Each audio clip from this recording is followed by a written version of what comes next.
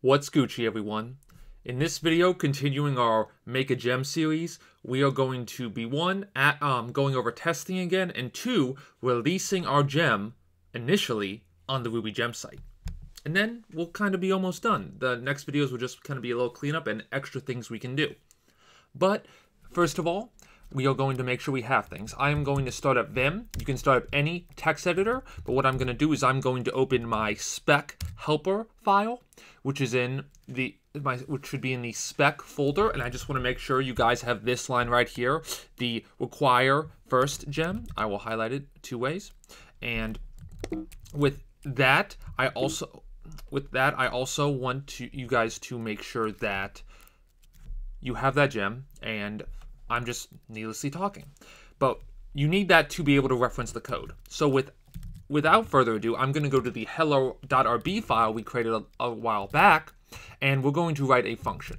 We're going to write a POW function, and it's going to take A and B. And I'm going to get rid of hello because it's a little hard to test output from puts. That would be what the standard outputs.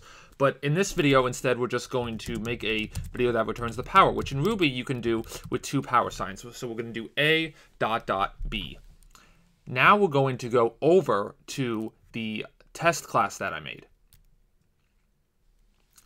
Okay, here we are at test spec, and we have hello.new, and I'm going to simply go over here and make hello.pow, and with hello.pow, I am going to, actually I need to give it 2 parameters. I am going to simply test it by giving it the expect syntax. So I'm going to give it expect at hello.pow, and we're going to give it a few parameters. So we'll give it 3, 2, which is 3 squared, dot 2 equal 9.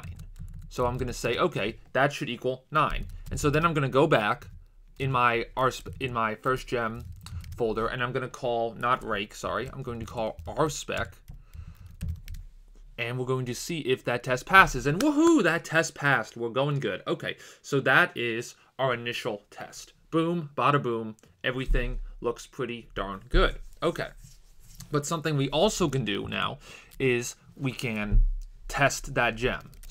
Or we can push that gem to a folder. So what I can do is I can do rake build, and what this will do is it will try to build our gem. But see, we got a warning and an error that while executing the gem, to do is not a description. So what we have to do here is we have to go into the gem spec.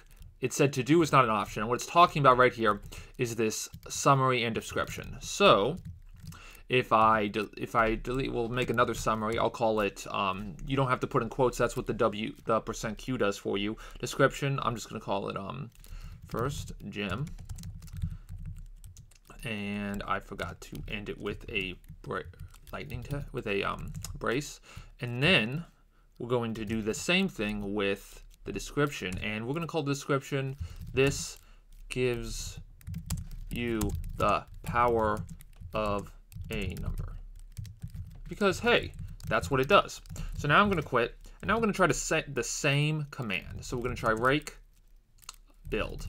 So this hopefully builds our gem, and what it will do is it will make a PKG file, and it will say, and it will make first gem, and then the version that we have in your version file inside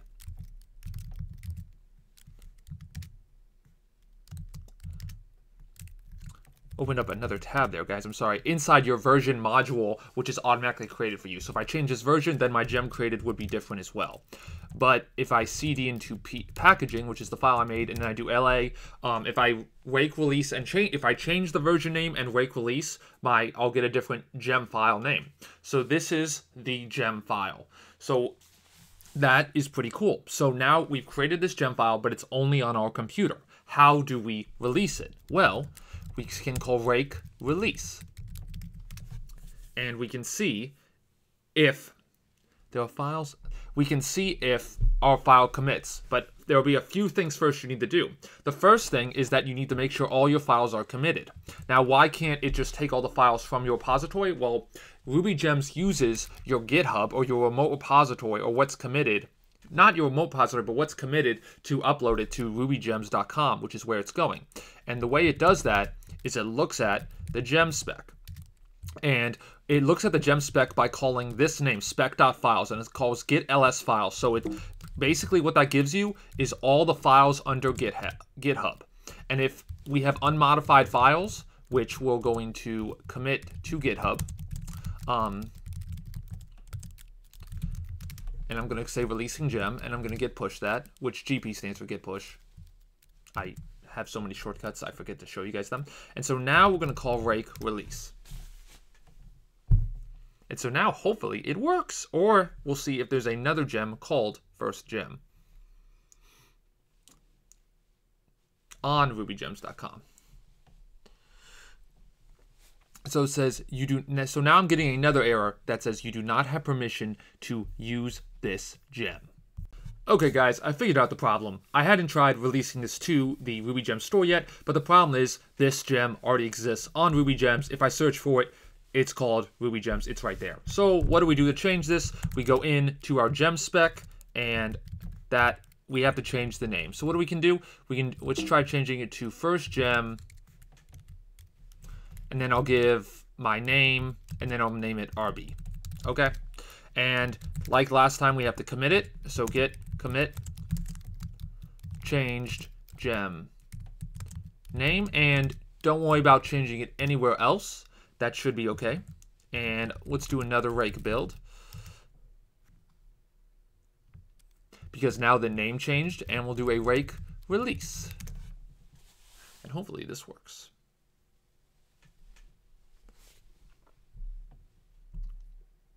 And so now it pushed this gem. Let's go on rubygems.com right here, and let's copy this in. And did it show up? And it did. First gem, AJRB, and I pushed it January 22nd, the same day it is right now. And there's my name. And it may ask you to sign into Rubygems. If you have not created an account, I suggest creating an account. It's very easy. You just do the same thing, like you have to create 1 million accounts or anything. And so it simply says authors, AJ Gucci. And so, boom. There's our tutorial, and it has the versions we released if we decide to change the version.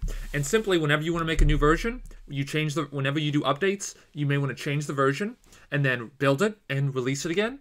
And that's basically it. That's all you need to know for this tutorial, guys. Have a great day, and you just released your first Ruby gem. Anyone can download it now. Anyone can do gem install first jm.rb. In fact, let's do it right now. Let's do gem install the gem you just made, and we'll end this tutorial there. And boom, you successfully installed it. So now you can require first gem RB, and we'll see it. But there's really not a lot of functionality with this, so we'll make sure I'll show you the functionality in the next video, and some we can add on.